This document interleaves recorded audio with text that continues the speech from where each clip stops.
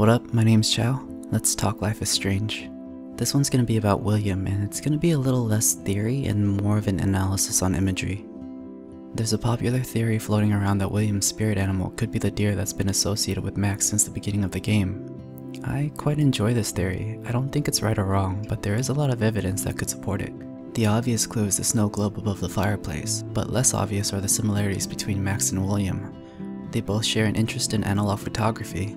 Chloe even gives Max the camera that William owned, and it's easy to see that Max picked up some of William's behavior during the time she spent with him during her childhood. I know I had those keys right here. I know it.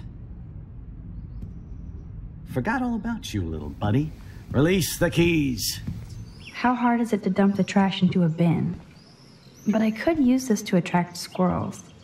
Release the Kraken. Come on, squirrels.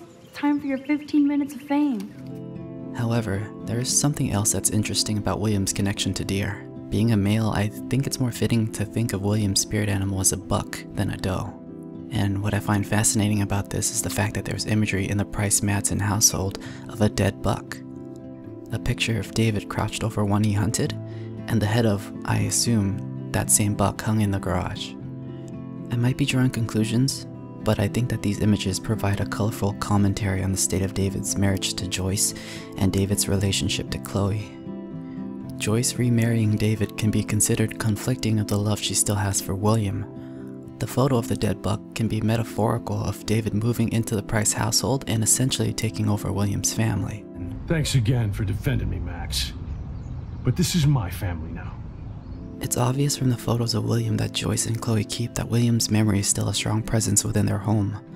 If William really does have a connection to deer, then the buck head stands as a physical representation of William's memory within the Price Madsen household. A memory that is there in that house always, but is tucked away. Just a thought.